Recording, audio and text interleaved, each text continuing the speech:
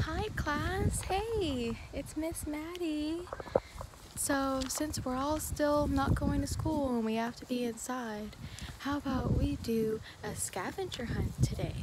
So a scavenger hunt is a list of items and we search for those items. So here's my list: a flower, mailbox, big tree, and a car.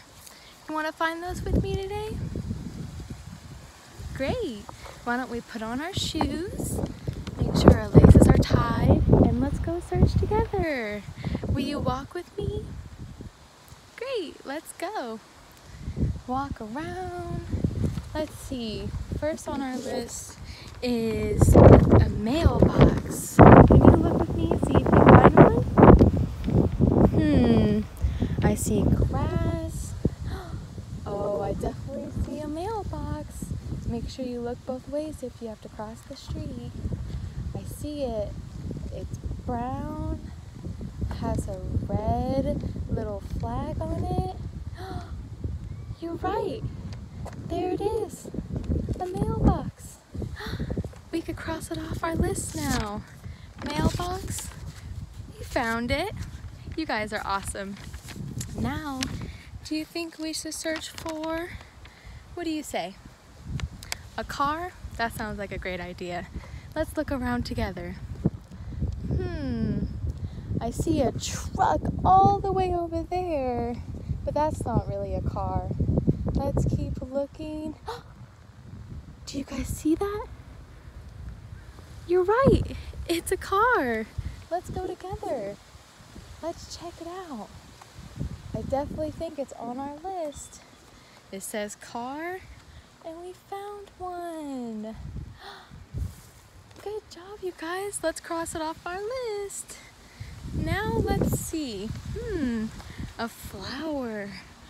Any color flower? Let's go look around. Wow, it's so nice today.